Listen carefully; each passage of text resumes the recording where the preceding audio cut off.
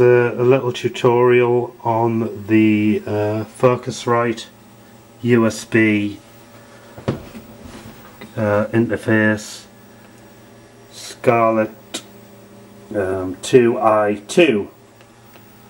I thought I'd do this tutorial because there wasn't a lot on actual people playing through audio interfaces, and how it connects to Cubase, and how you connect it all up, and you can start editing your little tunes.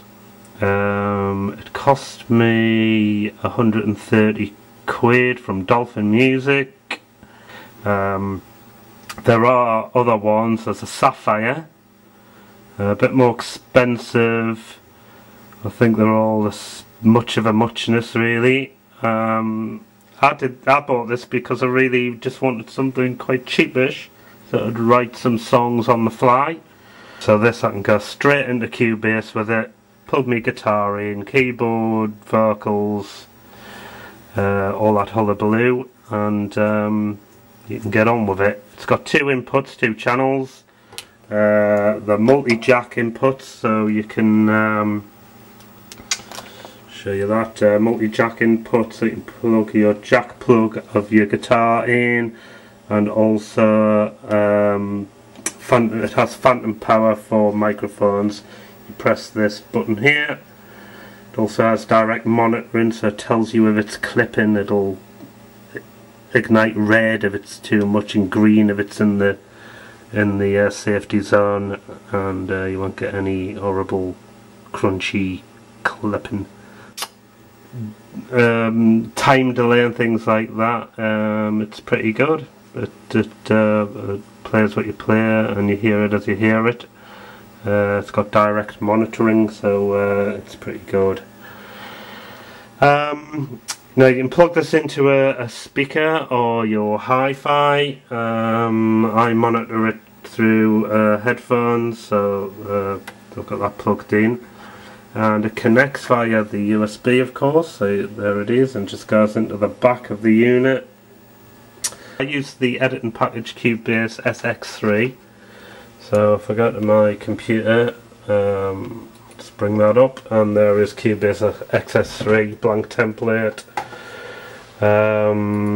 So I'll just show you something. I just tested it. I was just messing about, and I thought I'd do a little cover version of the song by the Pixies, "Where Is My Mind," because I've been hearing it everywhere, and I learned how to play it. Well, learned how to play a bit of it, and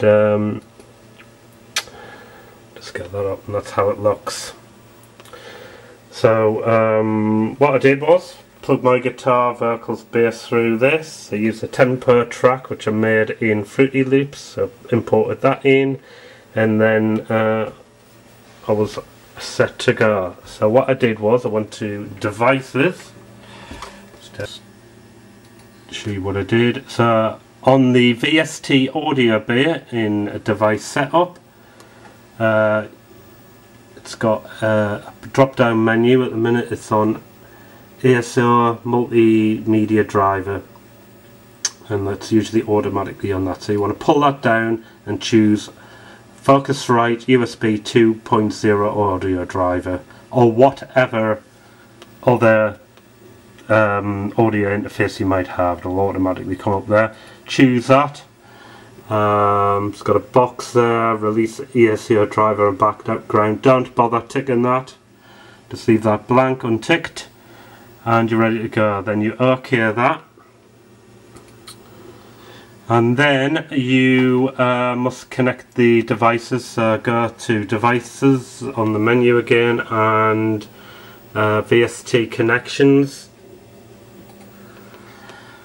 and go to the inputs tab, and they'll automatically appear, and that's the way they look for me, automatically appear. But apparently what you need to do is just right click and remove bus, and that'll remove them from the tab, and then all you need to do is press add bus, and it'll automatically put them back in for you again, and do the same for outputs. and then you want to set up your track, so you just right click on the palette there and add audio track, and I added them as in mono. Okay, you can mix them all together in stereo later. So I built up these tracks. They were originally called Audio 1, 2, 3, 4, 5. As you go down, I've renamed them to the actual instrument: bass, guitar, lead, vocal, back and vocal, etc.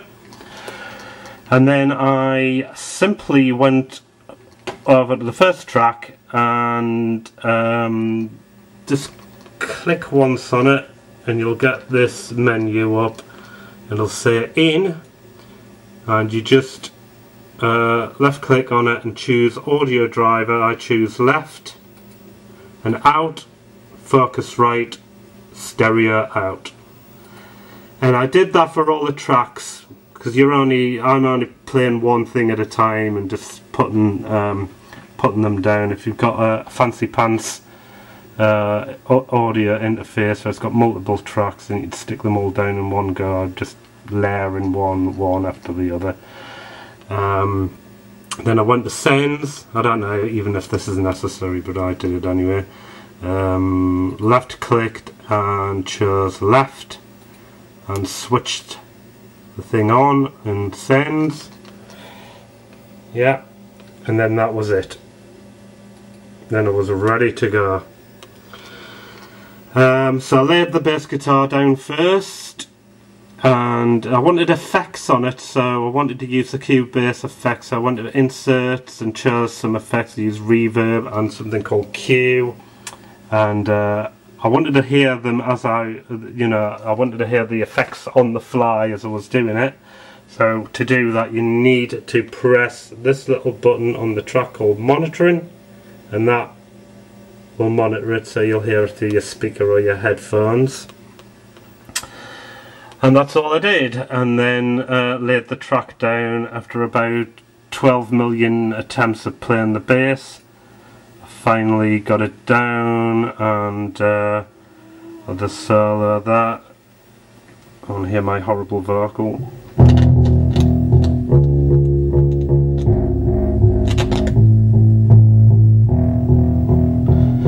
And that's how the bass sounds.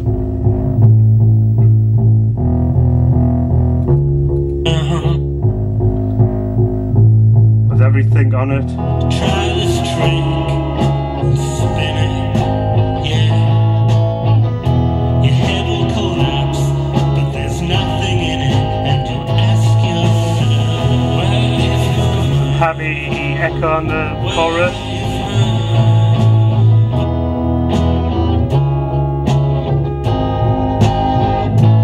So that's all I really did. I'll move it on a bit.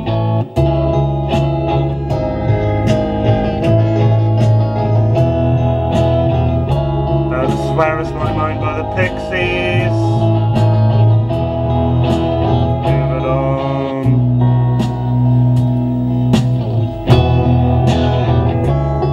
Quite pleased with my lead guitar bit here.